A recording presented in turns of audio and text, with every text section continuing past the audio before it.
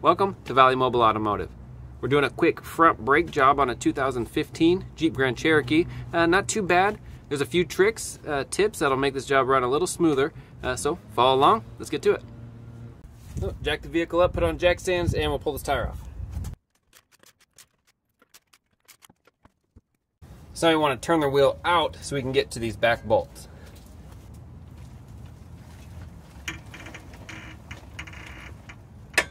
Before we pull the caliper off, we'll take a little pry bar or a long screwdriver, put it in between the rotor and the caliper, and we'll pull this whole thing over as far as it'll go.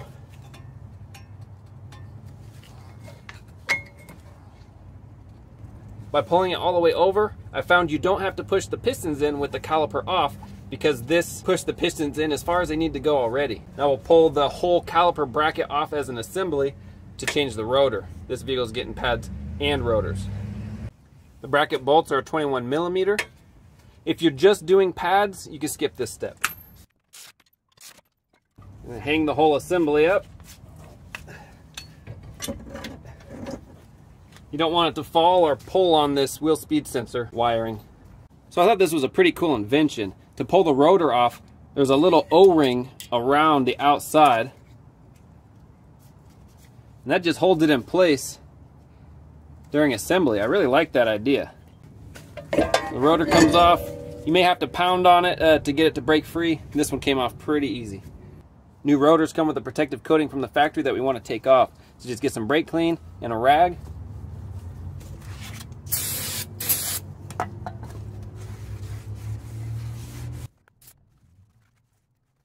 Once your rotor's clean, we can slap it on.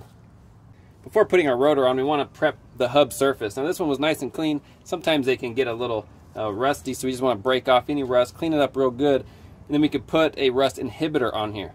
Anti-seize can work, just putting it around, trying not to get it on your wheel stud or your rotor, or I use fluid film. Either one works, just some kind of rust inhibitor so these rotors, 5, 6, 7 years down the road, can come back off.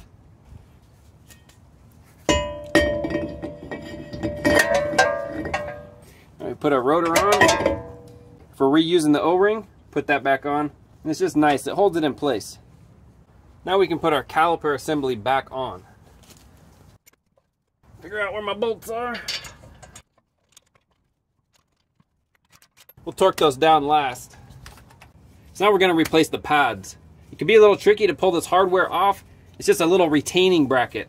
So they give you a little notch. If you put a pry bar or a long screwdriver in it and push towards the rotor, it wants to bend.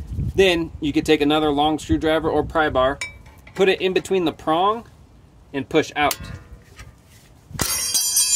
And that's all there is to it. A lot of times your brakes will come with a new clip. You can reuse this one or use the clip that came with the brakes. So now to get access to the caliper bolts, they're just caps over the bolts. We could push them off with a screwdriver. That's just what the caps look like. There's two of them, one on top, one on the bottom. And it's an 11 millimeter Allen or a 7/16 Allen. This is a 7/16. It's a little tight in there, but it fits. So perfect.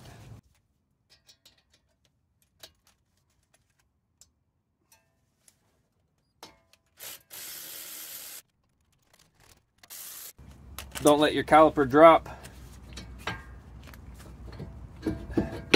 Pull it out and then up and over. Now the bracket here, we'll just want to clean up the best we can. They're usually not too bad, depending on where you live. So this outside pad goes on the caliper bracket first.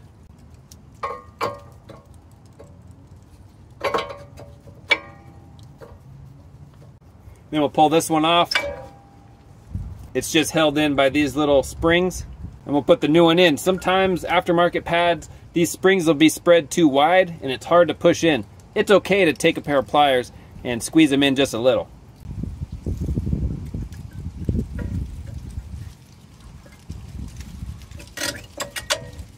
There we go. We'll clean off the caliper itself, just where the pad rides. Again, usually they're not too bad. Then in these slide pin holes, we'll take some silicone paste and lube them up. Now we're ready to install.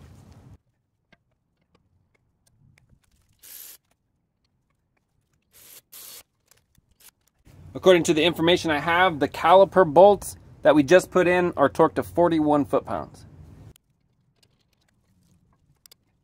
Put the caps back on.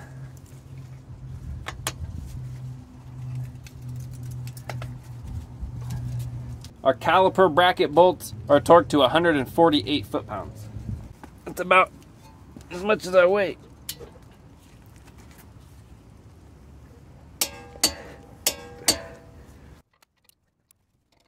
So putting this on is much easier than taking it off. Put the ends on first. So the two ends are on, and then the middle, you just want to push down and it locks in. And that's it. Now I'm going to go inside, push on the brakes to pump this back up, make sure this is in one more time, and then put the tire on. See, this bottom could go in a little further. There we go.